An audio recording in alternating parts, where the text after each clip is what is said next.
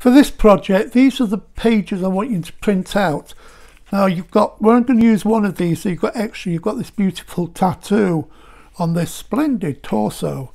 Then you've also got the background papers. Don't they make fantastic background papers, these tattoos? You've got them in 3 different sizes there. And you can see the small one. And you've also got the pattern here for doing the fold for the card.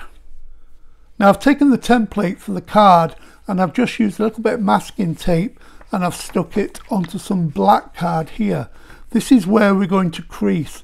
Now to help you get it in exactly the right place, take a ruler and a embossing tool and then just line this up where the dotted lines are and just score through the paper onto the card and do that on both of the lines.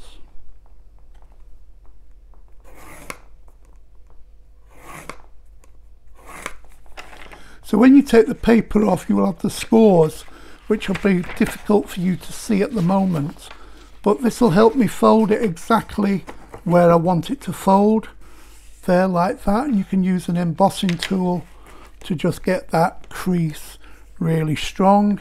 Then you've got the second fold, which is there, and that's going to fold over and be in the middle there of the card, and then just crease that down. And then we're ready for adding. That will go there and then that will fold back, and that's your card ready to decorate. So I've taken some of the smallest background paper and I've mounted it onto some gold card. That's going to stick there. Then I've got another strip of the slightly larger, and I'm going to stick one there and one there.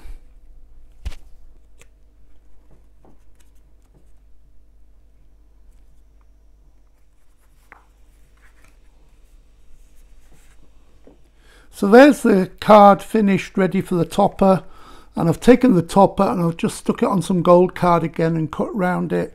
Now I'm going to stick that on there, and you only have to glue on the back that section, so I'm just making sure I've got it right, which is just this bit here.